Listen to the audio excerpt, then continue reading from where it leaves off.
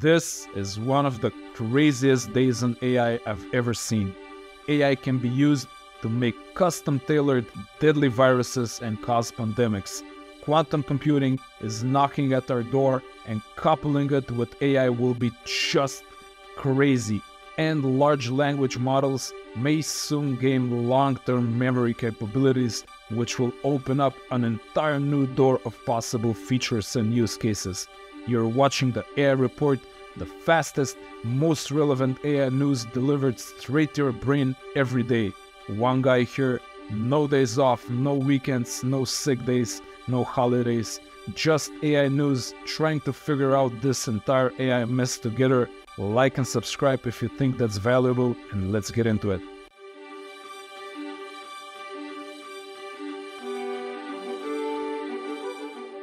AI can make it easier for anyone to create custom-tailored viruses and pathogens and even start pandemics of their own. So, MIT researchers asked undergraduate students to test whether chatbots could be prompted to assist non-experts in causing a pandemic, and found that within 1 hour the chatbots suggested 4 potential pandemic pathogens. Jesus, 1 hour and 4 pathogens? That's insane. The chatbots helped the students identify which pathogens could inflict the most damage, and even provided information not commonly known among experts. Wow. The students were offered lists of companies who might assist with DNA synthesis and suggestions on how to trick them into providing services. What's going on here? This is arguably the strongest case against open sourcing AI, in my opinion. I'm already picturing some sort of a hateful individual designing a virus that only targets, say, the loudmouthed, black-bearded YouTubers who talk about AI every single day. That would suck. Seriously though, this is a very frightening scenario. I can't think of a good way to defend against this. Maybe something like an ultra-utopian world where all diseases are eradicated and we're all immune to every possible disease thanks to AI. Or maybe like each of us having their own personal AI that can come up with cures and vaccines on the spot. It's a messy thing, no doubt about it. Intel will start shipping 12-qubit quantum processors to a few universities and academic research labs. First of all, 12 qubits is still not a big deal. It's not a lot of computing power. However, technology and very specifically processing power is subject to Moore's law, which for those of you who actually had a social life in high school and now you don't know what Moore's law is, it simply means that technology gets better, faster, stronger, and cheaper as time goes by. And compared to regular processors, quantum processors are orders of magnitude faster. Okay, how is this related to AI? Well, I'm glad you asked. Advancements in AI pretty much come down to 2 things: data and computing power. We already have entire oceans of data, or rather Google and Facebook do, and the biggest challenge to making godlike AI is the laggings and processing power. And when that stops being a problem because of quantum computers, when we plug AI into quantum computers, I guess we'll finally see if we get to live in a kumbaya utopia where we all love each other and don't have to work unless we feel like it, or, Skynet meets the Matrix type of scenario. Well, AI will certainly get smarter over time one way or another, but for now, humans are still finding ways to outsmart it. People are using AI to automate responses to site that pays them to train AI. So, for those of you who've never watched one of those how to make $4,000 a month on the internet type of videos, Amazon's Mechanical Turk is a platform where people can complete small tasks like data validations or transcriptions or surveys to earn a little bit of money. Well, researchers at École Polytechnique Fédérale de la... No, hold on. I think I should read this with my favorite French accent. So, École Polytechnique Fédérale de Lausanne in Switzerland have found that a significant number of Mechanical Turk workers are already using large language models to automate their labor. I just love little digital outlaws like this. I mean, people pay money for these jobs to be completed by humans, and using AI for this is not cool, but at the same time, It's kind of cool when you find ways to game a big system like Amazon. You get like this kind of stick it to the man type of vibe. Also, gaming the system may soon become the only option for a lot of people, as many employees may lose their jobs because of AI, and this is actually becoming real now. So, Chick-fil-A and Alpharetta, Atlanta are testing AI-powered delivery robots.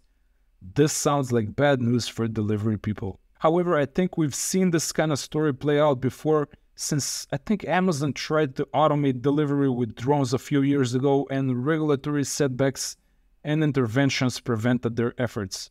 I'm not sure how this particular Chick-fil-A restaurant has pulled this off, and it may not be entirely legal, but let's see how this develops. Researchers from Microsoft and the University of Santa Barbara propose LONGMEM, an AI framework that enables LLM to memorize long history.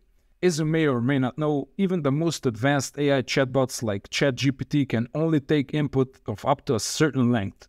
And you can still use several prompts to add more input, but this way of functioning is still limited as the chatbot doesn't really have long-term memory. It doesn't really learn from your own specific actions and adjust itself based on your input.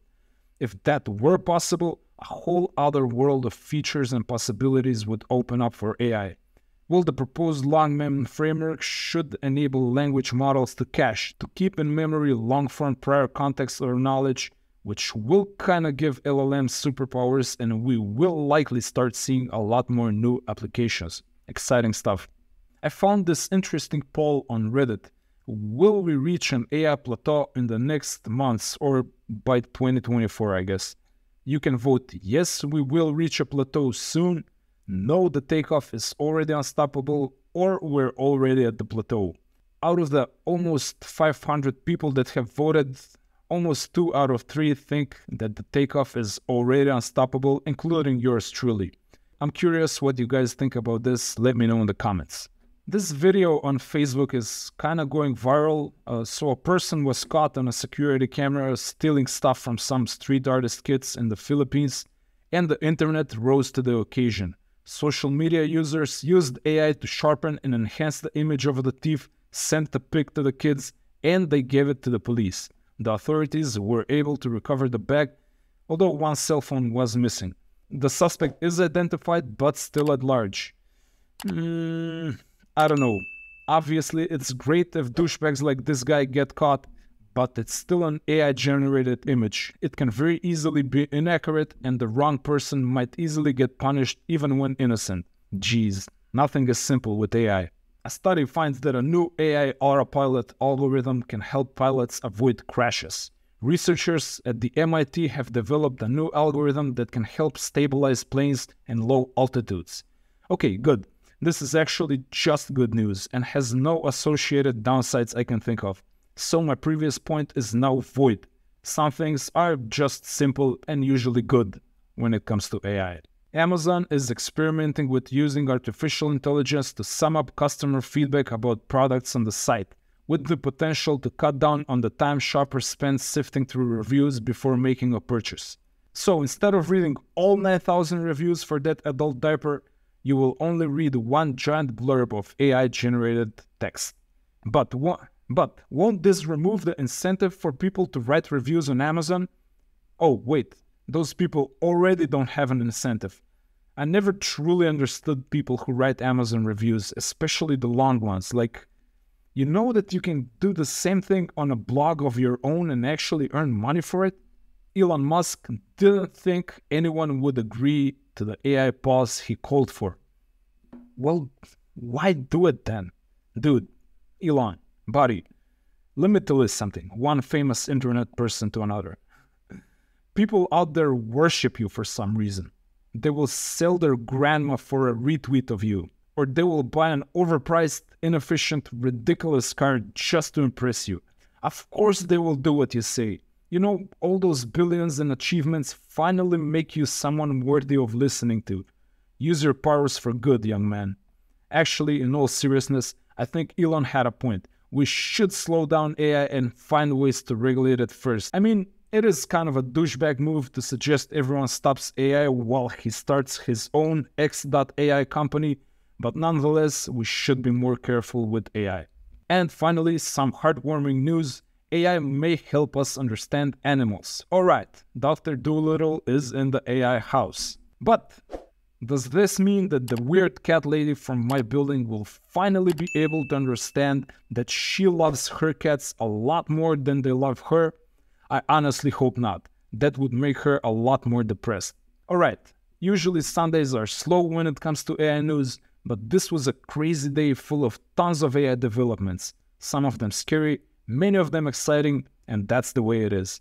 This was the AI Report. Thanks for watching. I just want to remind you that I'm flying solo here. One guy doing all the research, writing, shooting, editing, publishing, trying to make sense of it all, struggling with accents and pronunciations. So if you like the fastest and most relevant AI news delivered straight to you, prepared nicely in a warm soup bowl, ready for you just to consume, then hit the subscribe button, and I will see you tomorrow.